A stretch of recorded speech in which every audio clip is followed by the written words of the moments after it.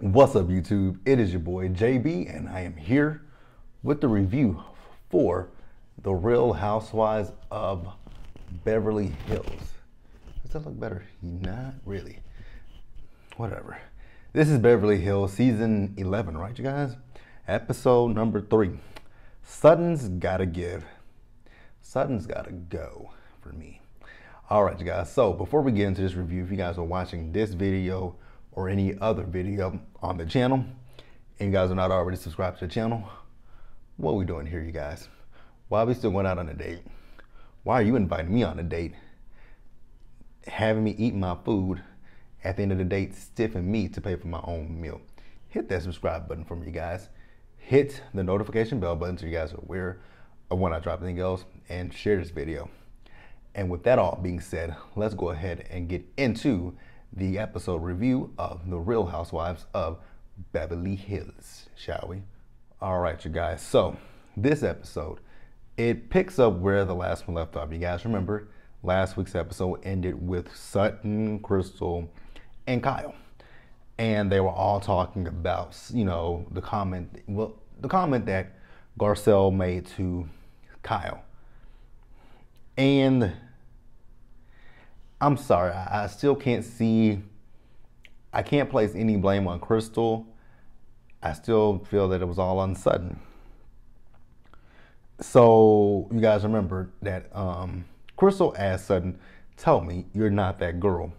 Tell me you're not that girl that says she doesn't see color. So Sutton says, no, I don't see color and I don't see race. And I'm like, oh, okay. So you are one of those people. And honestly, when it comes down to it, I can't stand it when a person says that to me, say a white person. More specifically, I can't stand it when a white person says, when people talk about race, like I've had conversations, especially on social media, I've had conversations with some of who's ignorant ass followers, and I'll be like, oh, so you see color. Yes, I see color. I'm not colorblind. Like I hit him with that comment, like, because someone said that, oh, so you see color, so you're a racist. How am I a racist because I see color? I'm not colorblind, you asshole. Because I mean, we'll talk about it a little later, but yeah, that was trying to say, oh, I don't see color, but so you see color, so that must mean you're a racist. How am I a racist because I see color? I look in the mirror every day and see that I have dark skin. My skin is darker than yours. I'm black. I wake up to this skin every day. This is the first thing I see in the morning when I go to the restroom to wash my face and brush my teeth. So obviously I see color, you jackass. Like I hate when people say that dumbass shit. So then Sutton can really miss me when it comes to these white woman tears, because she keeps crying and breaking down. And I'm just like, Sutton, shut up. Like, stop making this about you. That's my problem with Sutton. Sutton is making this all about her. And, for me, I'm feeling Crystal. I don't know about you guys. I like Crystal. I don't like Sutton. Could it change? Potentially. I'm not going to sit here and be like, I will never like Sutton. It could change. I don't see it changing at this point, because she's just rubbing me the wrong way. And she actually rubbed me the wrong way throughout the entire episode. So, I will say, I am enjoying Kathy Hilton. I don't know about anybody else, but Kathy, I'm loving Kathy. She's giving me what I missed with Kim Richards. I just wish Kim was, well, I really wish Kim was well. God. Because what reunion was that? Which reunion was that Kim kept talking about how clean she and Monty were? I'm like, you a lie. Which reunion was? I do not remember which reunion that was, but I know it was one. Oh shit! Did I just say something about Monty? God forgive me for that one. Forgive me for talking about Monty. I don't speak ill of the dead. Oh God, I didn't like that. I should have done that. But Shane. I got to speak the truth. In that reunion, when Kim kept talking about she was clean, I'm like, no, you're not, Kim. I'm like, I'm looking at you. You ain't giving me clean, but if you want to say you clean, you clean. That was actually the reunion before that season that Renna kept saying that Kim was close to death. that was the reunion. Because I looked at Kim at that entire reunion, and the thing that let me know that Kim wasn't well was the way that Kim was fidgeting on that couch. Kim was fidgeting. But yeah, I'm loving Kathy so far. So then the ladies are having breakfast and they are talking about the election and who they think is gonna, take the election. They said Biden and Harris by a landslide. I mean, if you go by what who supporters said in the last election that he won it by a landslide, then Biden and Harris did win it by a landslide, which technically they didn't, but we're gonna go by the logic of who supporters. So then Renna is talking about the fact that she was on Celebrity Apprentice twice, and she was fired by who twice. And when I saw his face come across the screen, I almost threw up.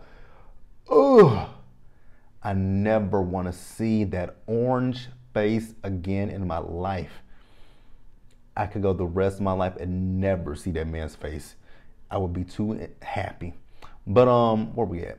So Renna's talking about how he was on a Celebrity Apprentice, that he wasn't the person that we saw after the after the 2016 election and through his whole entire presidency. But now she dislikes him. Join the club. The rest of the world, besides his ignorant band of idiot followers. Now, if anybody on my channel is one of his supporters, I'm sorry to you. Just saying, I'm sorry. I don't take back what I said because I will take back what I said. Not all of his supporters are ignorant. It's the ones that just believe every little thing he says. Because I know some people who support him, and you can reason with them. But the ones that you can't reason with, those are the ones that I'm talking about. The ones that you cannot reason with. So let's move on, you guys. Actually, before we move on, so the show that's on now, Family Karma. Do you guys watch that show? Let me know in the comment section below. I've never actually watched the show, but let me know if it's a good show and if I should watch it. Because, it gives me a vibe of Shahs of Sunset. I've watched Shahs of Sunset since season 1, but over the years, the cast has gradually got on my last entire nerve. I've never liked Reza. Never been a fan of Reza's. MJ has always annoyed me. Gigi, I've loved Gigi since day one. Mike can't keep his duel in his pants, and that's always been my problem with Mike. Especially when him and Jessica they got married, got divorced, and now he's with this what is this new girl's name? Paulina. Yeah. But yeah, let me know about Family Karma if you guys watch it. Let me know. So Sutton pulls Crystal to the side. So at this point, I realized Sutton was on her little apology towards Crystal, trying to clean things up about how she acted the night before. Now she says that she felt insulted by Crystal saying, "You're that girl who don't see color." Well, you further backed up what she said by saying you don't see color and you don't see race. So how is that insulting? Oh, I know how it's insulting. You don't want people to think that you're a racist. Is that what it is, Sutton? That's what I believe it is. You don't want people to say, oh, shit. So Sutton saying she don't see color and she's from the South? Oh, chick is racist. That's what you're afraid of, is people saying that you're racist. And I love what Crystal said to her, especially saying, when it comes to the whole I don't see color thing, what you're trying to say is you don't see skin color, but you can see that this shirt is red and white. You can see that this shirt is red and white. You can see that this microphone is black. You can see that this phone case is blue. You can see that this phone is white. You can see that this is black. But you can't see that my skin is black. What you're doing is diminishing what we as people of color go through. I feel like that's what I feel when it comes to people who say that they don't see color. You're diminishing my experiences. That's how I feel. You guys can agree or disagree. We can agree to disagree with that one. We can really agree to disagree with that one. Now, see, my thing with Sutton is I want Sutton to see Sutton is good about this. She can take it and flip it and make it about herself. because once again, she's talking about when she moved to New York and she was on the elevator and a guy heard her accent and he asked her, is she racist? Well, that just goes to show his ignorance. For one, if you hear somebody with a Southern accent, you automatically think that they're racist. Like, I'm pretty sure you guys here, like, I don't know if you guys, I don't know. See, for me, since I'm from Texas, I know people tell us that we have an accent. I don't hear it. I don't know what a Texas accent would sound like because I'm from Texas, so I don't know what the accent would sound like. But I'm pretty sure, actually, I have friends from different states that'll tell me, you do have an accent. I'm like, well, I don't hear it. I've been in Texas all my life, so I know what we sound like down here, and I don't ever hear an accent. Now, I will say that one person that I've heard on television has put on an accent, and that is Leanne from the Real Housewives of Dallas. Leanne put on a thick ass accent, and I don't really hear. Oh, okay, maybe I do hear an accent. Maybe I do hear it. But see, if you will listen to me, so if I'm going to another state and I have my accent, someone's gonna say, "Oh, are you racist?" I'm black. I have an accent. So I'm racist because I have an accent?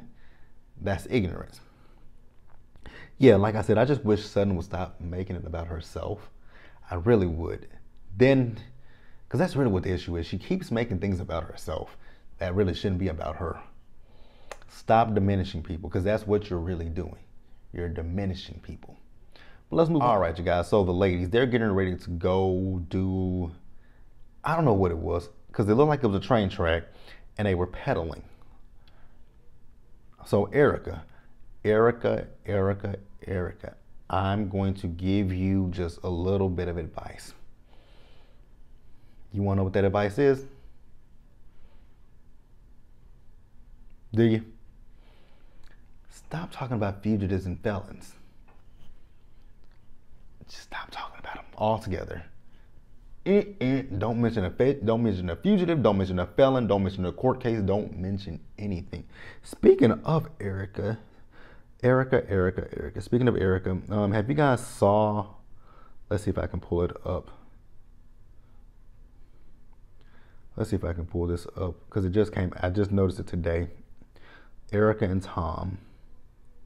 So Erica and Tom have this special that is going to be on ABC.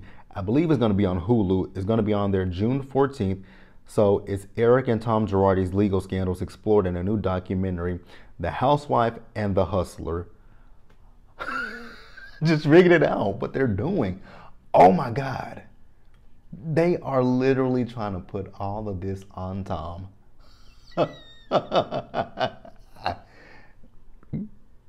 Oh my God, The Housewife and the Hustler. Yeah, I'm putting this all on Tom. Like, everything is on Tom. Ooh, that's fucked up.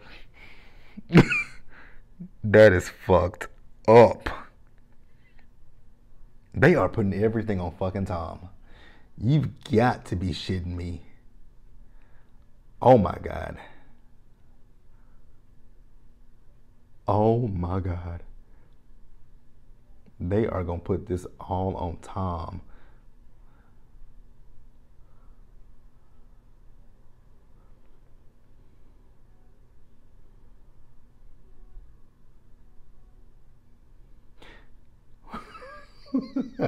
That's hilarious. Because, I mean, oh, they're going to really put this all on Tom. Tom, I feel bad for you, buddy. So when the ladies do that thing that I don't know what it was, I don't know what to call it, but it looked fun. However, Sutton would not have been with me.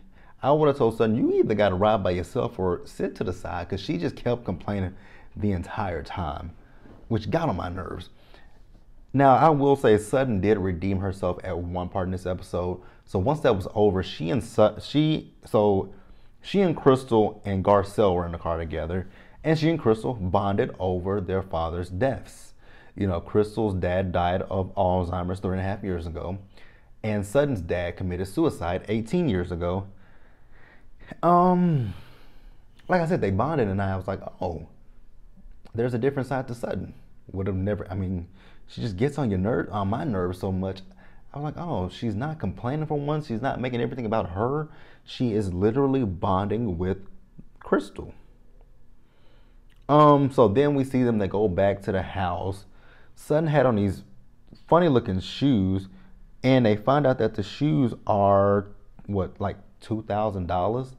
Those fuzzy slippers were $2,000. They were ugly as hell, to be quite honest with you, for $2,000.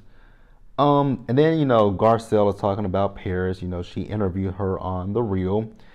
And, she's talking about how interesting it is to hear Paris talk in her real voice, which it really is interesting to hear Paris talk in her real voice these days. And then she was talking about the fact that, she used to see Paris, at parties, at fashion shows, but she would always be on her phone. And she would be like, why are you here? So then, Kyle and Kathy says that the reason that, she would do that is because she's shy and what else was it? She's shy and she's uncomfortable. Looking at Paris Hilton from back in the day, I would have never got that she was shy or uncomfortable. That's cool. All right, you guys, let's move on. All right, you guys, now we're at the end of the episode. I didn't realize that. So the ladies go out to dinner. It was a nice dinner. It was a socially distanced dinner, so they were at different tables. So they had 3 women at one table, 2 at another, 2 at another. And I think it was, because I know at one table, at one point, it was Kyle, it was Erica, and it was Garcelle. But then Erica and Eric and Kathy flipped, so it was Kathy, Garcelle, and Kathy, Garcelle, and Kyle. Then at the table next to Kathy, Garcelle, and Kyle, there was Dorit and it was Dorit and Crystal. So Dorit and Crystal were at another table. And then you had Sutton at one table. Oh, okay, so it was just 3 different tables. It was Sutton, it was Erica, and then it was Renna. Cool. So, let's see. So we find out that Renna has a new business that she's venturing into, Renna Beauty. I was like, oh, how original. You copying off of Fenty Beauty? Okay. Go ahead, Renna, do you. I ain't hating. So then Sutton brings up the conversation that she had with Crystal. And so then she asked Erica, since, Erica's another Southern girl from Georgia, she asked Sutton Sutton asked Erica if she feels as if, being a white girl she didn't say being a white girl. She just said, being from the South, that people think she's racist. But what she's saying is being a Southern white woman, do people think that you're a racist? And Erica says, no, I've never gotten that. They are so annoying. So yeah, she says, no, she's never got that. And once again, it's a Sutton making it all about herself. Because she's talking about how she got in her feelings about, the conversation that she had with Crystal. And they were just like, why? And that's why she said, being a Southern woman, people, equate her as a racist. No. Honestly, I'm going to be honest with you guys. She's actually, with the stuff that she's doing, she's giving racist vibes. I don't think she's racist, but she's definitely giving those vibes off that she is racist. But I don't think she is. So then Dorit chimes in. Dorit has to let us know she's traveled the world. So over that. And then she's talking about the fact that, Erica's been multicultural. Erica's lived in New York, LA, and Sutton was like, I take offense to that because I'm multicultural as well. And Dorit was like, I'm not saying that you're not. But, oh God. Sutton just figures a way to make everything about her. Really, that's what it is. So then, here's another time where she makes it about her. So Dorit and Kathy, they were in on this prank together with each other. So They were pretending like they were chugging their whole, dirty martinis, but they weren't. They were drinking water with the olives in there. And I was like, oh, that is hilarious. So then Dorit, she texts Erica. She says, Erica, did you get something? Let her know to look at her phone. So Erica looked at her phone because Erica and Renna thought that they really chugged the martini. So then, oh my God, that would have been that really would have been funny. If Dorit didn't text them, that would have been hilarious. So here's the thing. When Dorit and Kathy did that, they thought that they were really drinking the martinis. So then they asked Renna and Erica to join in, and they were like, sure, let's do it. But either way go, the prank was still funny, but it really would have been even more funny if Dorit had never texted Erica or Renna and told them, and Renna and Erica had actually downed a whole freaking martini. That would have been funny as fuck. But either way go, it was still funny because when Dorit texted them, she texted them that she was drinking water. So they were like, yeah, let's do it. So they joined in as well with water as well. So they're flipping the prank back on Kathy, which was funny. So then you can see Sutton getting her feelings. I'm like, Sutton, this is not about you. And if you could have figured it was easy to figure out. Like that was pretty easy to figure out, especially with you sitting right next to Dorit. When Dorit she asked Erica, did she get something? She put her hand up to her face. You saw Erica on her phone. You could have been like, okay, they're up to something.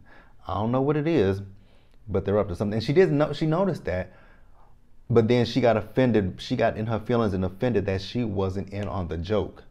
I'm like, it's not about you. And first of all, it's not that deep. And then she got offended. She got even more offended when they got into the van. So it was her, it was Sutton, it was Crystal, it was Garcelle, and it was Kathy. So they were talking about it in the car. So I guess, Crystal gave her a little nudge on her leg to be like, shh, Kathy doesn't know that she is getting pranked by them. And not Kathy, but Sutton got on her feelings about that. I'm like, oh my God, why did y'all give her a diamond this season? Seriously. Why did Bravo feel the need? Why did Bravo and Andy feel the need to give Sutton a diamond? I think it's because y'all overhyped her last season. I feel like that's what it is. I think a lot of people overhyped her because she went after Teddy Mellencamp. I think that's really what it is. They were like, oh, she and Teddy had this huge little rivalry with each other. We liked her, because people love to hate Teddy. I don't have an issue with Teddy. Did I think she was a little boring? Absolutely. But I mean, what else? So yeah, Sutton made that all about her, and that's real. I'm not even gonna dig deep into Sutton because I don't really care. It was stupid. It was a prank. If it's a prank, why would you tell everybody at the fucking table the prank? That makes no sense. But yeah, you guys, that's Real Housewives of Beverly Hills. Let me know what you guys think about the episode, and we will discuss it. Leave your comments, subscribe to the channel, hit the notification bell button so you guys are aware when I drop anything else, and share this video. And until the next one, you guys stay safe, take care of yourselves, wash your hands, wear your mask or not. Whatever you do be safe in doing so. Be blessed, and I'll see you guys in the next one. Peace out, guys.